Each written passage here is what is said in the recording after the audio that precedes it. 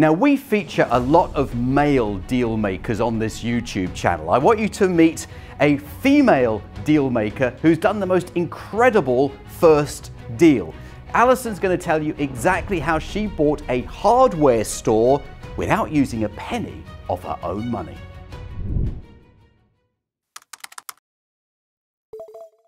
If you're serious about buying a business, then take my brand new, completely free training course. There's a link somewhere up here in the corner of the video. Click the link, take the course, and you could be buying a business in the next 100 days. Like this video, subscribe to the channel, tap the notifications bell, and you will receive a notification the next time I release a new video. So I'd like to introduce you to the person who won the new Dealmaker of the Year for 2022.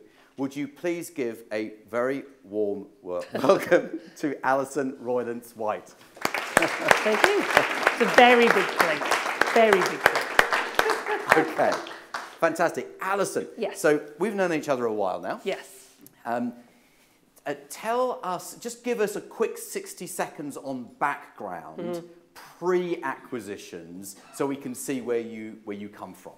Okay, so originally from Edinburgh, was in retailing, department store, ironmongery, that kind of thing. Joined a national wholesaler who deals with gardening, DIY and housewares.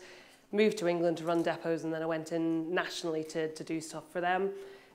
From there, I've run big charities representing the Northwest, and then started my own businesses because I like systems to follow that then generate me income on a regular basis where I don't necessarily have to do the work every single day.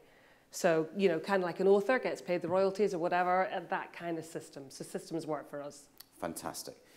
So what caught your eye then about buying a business? Because this is a departure from what you've previously done. Yeah, absolutely. So this is my Tom and Jerry moment where my eyes suddenly go to pound signs. Okay, so this maybe gives a big hint about my Edinburgh life.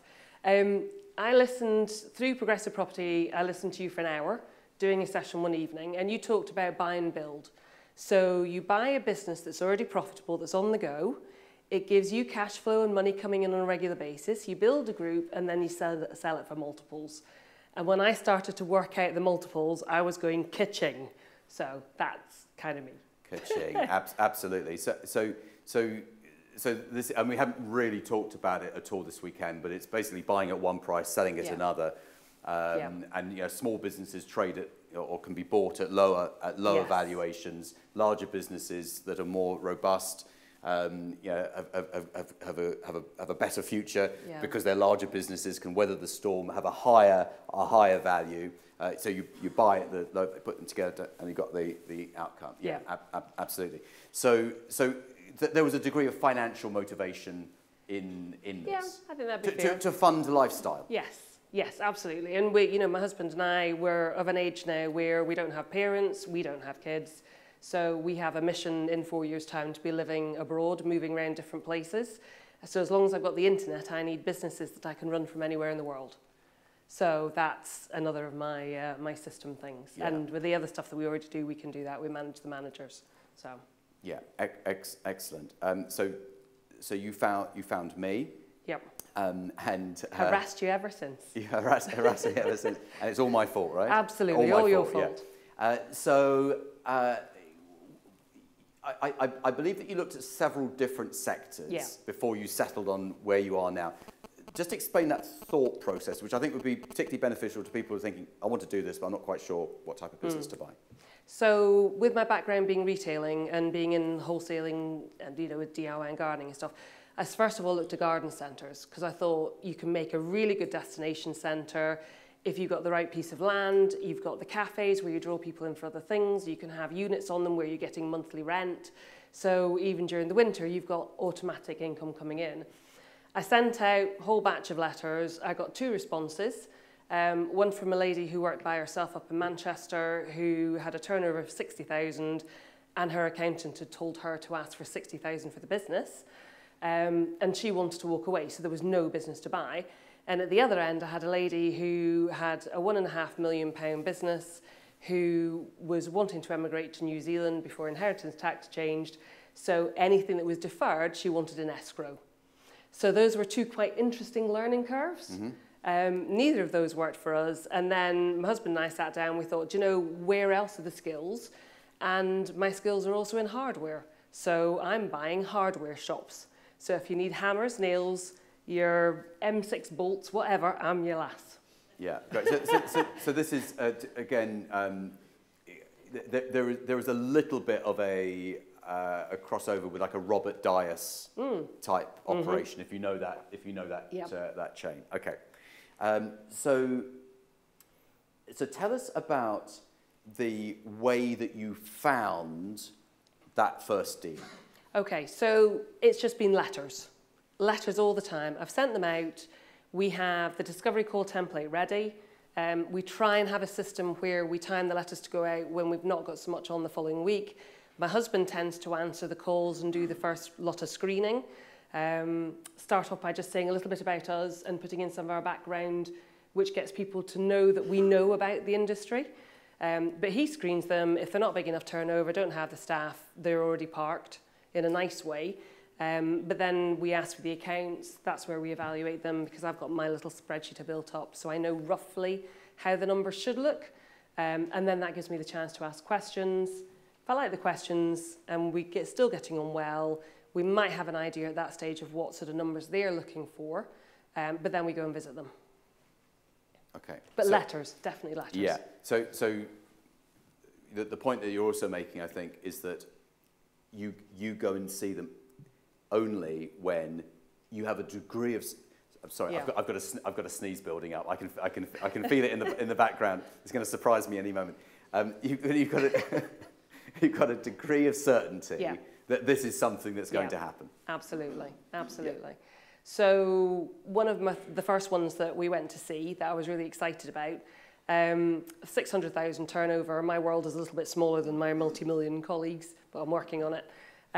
600,000 turnover, and they made a net profit of 132,000. So I'm thinking, well, that's quite a nice cash flow right from the get-go. They're both in their 70s, as you were talking about before, of an age thing.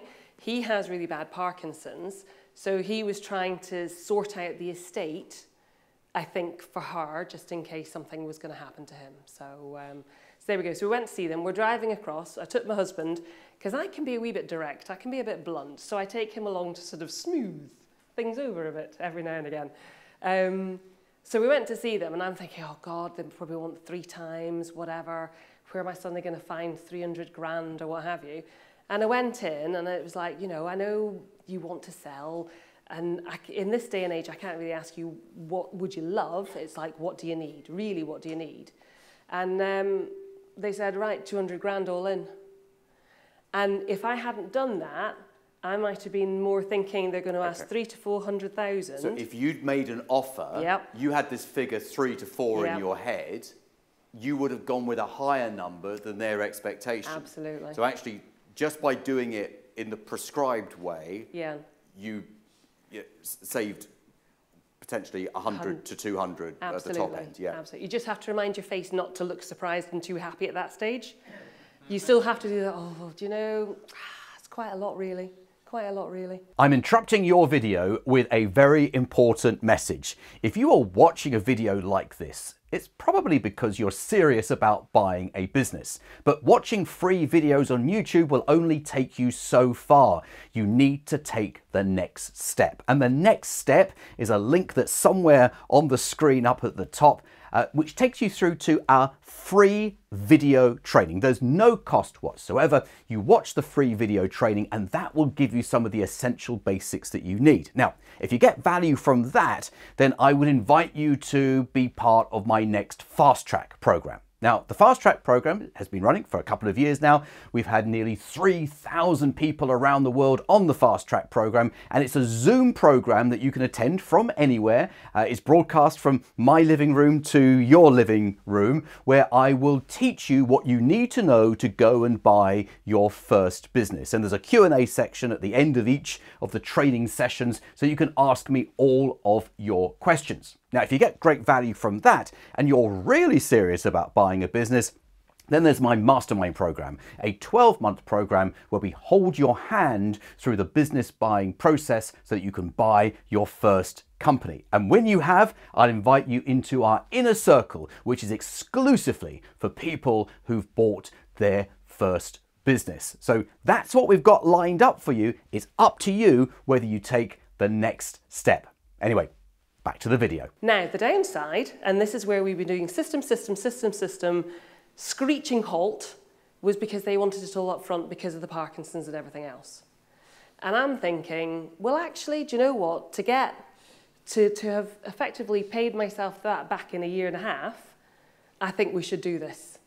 So we agreed to everything up front. So they're getting 100% of the money, we're getting 100% of the risk. Do not do this. So came back, a broker that I knew through another recommendation, not through the mastermind group, said, yeah, no problems, we can find that money. And they only found us... broker as in finance broker. Yeah, finance broker, beg your pardon, yes. And then they could only find us half the money.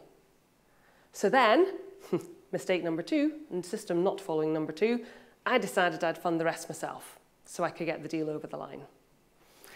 And I remember being at a mastermind, and this is indelibly etched on my brain, but I was standing in front of the group, not on a stage, but just down there, and Jonathan got me to talk through this deal, how much money I was going to put in personally, all the rest of it, and he asked the room how many of them would do that deal, and not one person put their hand up. Not one. And by that stage, their lawyer had mucked us around for about 4 or 5 months. We were already starting to go through deadlines.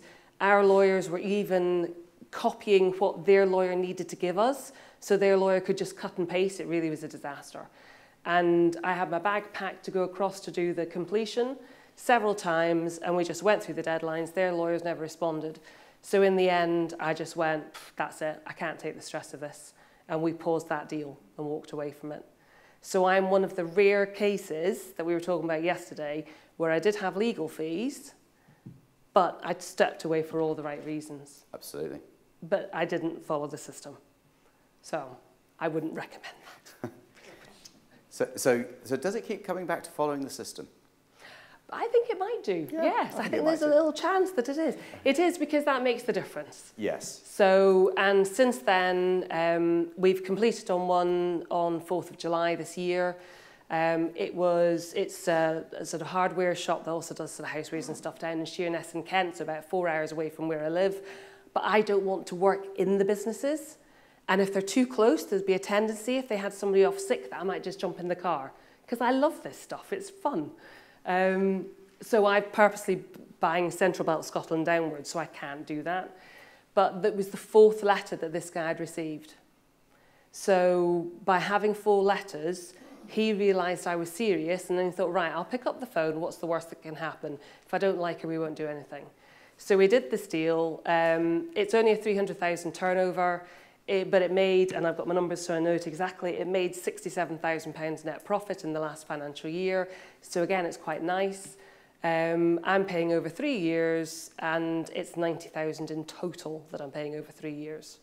So years 2 and 3 will come from the actual business itself, although I will look for finance to pull that out rather than me putting, that I can have that money.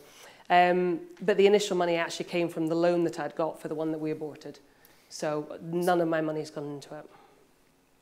Okay, that's a great start, isn't it? So what would you say that you learnt that others could benefit from? The system is simple and it's easy to follow, but it's also easy to suddenly take a step off the tracks. And when you take a step off the tracks, that's when it starts going wrong. So we use your lawyers. At one stage, we've got 2 more that are in legals at the moment. So once they all come out, our group will be about 1.5 million turnover. So I'm quite excited about that. My message from today is definitely go bigger. So I'm going to go bigger. Yeah. And go wider and up the supply chain and stuff. What's the margin on that type of business? It's normally about 20%. Oh, well, that's okay. Yeah, so okay. It's fine. So at 1.5, you have about 300 to play with. Okay. Yeah.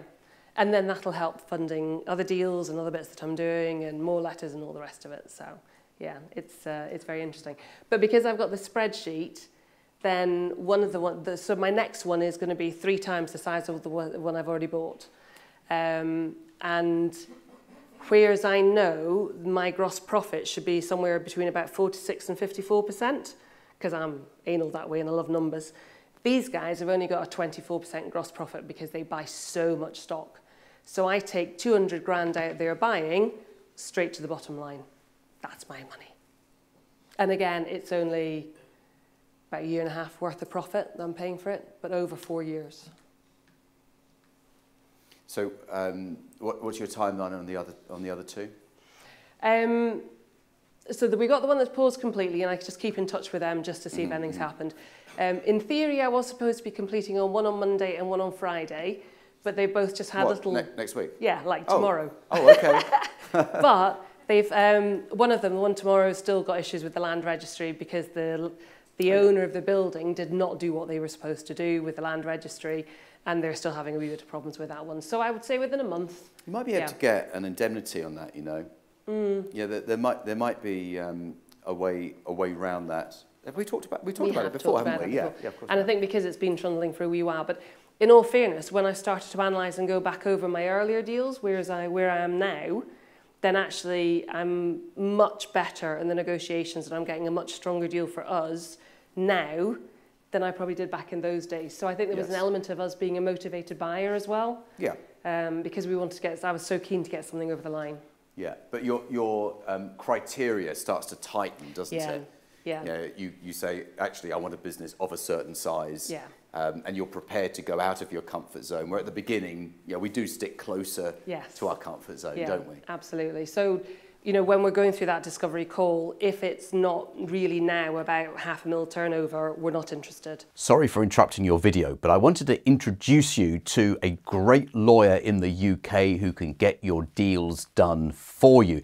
He's worked for 50 of my mastermind clients in the last few months alone. His name is John Andrews, and I've got his details right here in my little black book of contacts. You can phone him on 0345 241 2494, or you can email him on johnandrews.dealllawyer@jmw.co.uk. If you want someone who can get a deal done, he is your guy. So let's get back to the video. Because we need to have enough staff, enough profits to actually make that worthwhile. And as we were talking about yesterday, the hassle of having something that's smaller actually is way more than if you have something bigger. So I've been buying stuff with staff teams. So before I came here, the one that we have bought, and that owner, again, he used to have the business with his brother. His brother had retired, but was still getting paid from the business, which the owner shared with us. He ran everything. He didn't let the staff do anything. He was creating a lifestyle business for him and his wife. His wife suddenly died, so he didn't want to be there in the business. So listening to them, finding out what their problem is, and then seeing how you can use that tool bag from yesterday to actually find the right tools that are going to remove their problem. So we had just a 7-week completion, and we went for Independence Day. And I made the point of making it Independence Day, so that was in his head that this was going to be his independence from a business he didn't want to be around. And he moved heaven and earth with his lawyer to make sure it happened. So little things like that make a difference. I think you can see from the way Alison talks, it is about building that relationship, but also having a business edge to it. Otherwise, it's just you make a new friend. And we're not making new friends, are we? We're being friendly, but not making friends. Yeah. But understanding the motivation of the seller allows you to do a deal that works for them, but also it has to work for you at the same time. Yeah, very much so. So I have to have a minimum turnover, I have to have a minimum number of staff to be there, I need a manager to put in place. So the guys that I was seeing just before I came here, we started talking to them about strategy. So they're going to start setting the targets for the business for the next financial year. I'll add to it, I'll support them, but at the same time, if they're committed to it, they're more likely to hit those targets than if I just came along and went, right, I want you to do this, this, this now. So I'll still get my this, this, this in, but I'll make them think that they've done it. You've added an EPOS system, haven't you? Yes, yes. So I know how much money they took last night, which is that anywhere in the world thing. I also know what the top sellers were. Can I ask, do you do that on an app? I actually do it on my laptop. Okay, so you can look on your laptop and see how much does the shop take cash? We do. It's about 50-50. Okay, okay. So you can see the credit card receipt. Oh, can you see the cash as well? Yeah. Oh, you can see everything. Fantastic. I can see absolutely everything. Okay. So I know that yesterday, the Isle of Sheppey has a mouse problem, and my top-selling thing was a pack of 4 mouse traps. Not very glamorous, but it's a fact. And I make good margin on them. So we get rid of the wee furry critters, and I make money. So that works. So projecting forward. Yes. When you have your equivalent of Robert Dyers, yes. You'll be able to see exactly what's happening in each location, but also fulfill your personal ambition of living in sunnier weather and moving around the world. Yeah. But from your laptop, you can still operate the business. Yeah. And as we grow, we're bringing in more management team. So I've got an interview on Thursday, like Phil has on Tuesday, with the CFO Centre to get a part-time CFO, because I need to bring in more funding and have the numbers more structured, because I want to get a 10 million group with 2 million EBITDA, then that's when I move on to my next group. Absolutely. Because this is too much fun. And you always do it better than the time before. Yeah, absolutely. So next time around, we want more repeating income. So the subscriptions, the other stuff that we can have coming in on a regular basis, rather than relying on selling. But most of the guys I'm buying, they aren't even online, even with the Facebook page. So we did a sort of an advent calendar online. We've gone from 0 to 1,000 people on the Facebook page of the shop within 3 months. Oh, right. So we had some good advertising. So bringing these businesses into the sort of 21st century. I was talking to someone at dinner last night who was saying that it's clear that there's like different approaches. Some people want to be involved, want to be hands-on, and some people want to be completely hands-off. And it's not like one's right and one's wrong. It's a matter of personal choice. Yeah. And you've kind of got. It feels to me like you're certainly hands-off, and that's helped by it being 4 hours away from you. But of course, you care enough to be involved to think about the next deal and how you integrate and so forth. Absolutely. So I've got a WhatsApp group with the manager, with my husband as well, so we can be sharing comments and questions and theories on a daily basis if we need to, although she knows we're not going to necessarily answer within like half an hour. We also speak regularly on the phone. I was going down about once a fortnight to begin with for the first couple of months, but now I'm at the stage where, unless we've got something planned, I can be 6 to 8 weeks before I go down and visit them again. Oh, and the business is running, and they know what their targets are, what they're allowed to spend, all the rest of it, so they're managing the business for me. Oh, that sounds good. Yeah. So good. So could you share with everyone one of the top things that you've learned from Mastermind? System. Okay. Follow the system. Don't step off the system. Don't start making cock-ups because you've stepped off the system, because actually your life will be a lot easier in the process. And definitely that thing of just keep going bigger. Amazing. Thank you, Alison.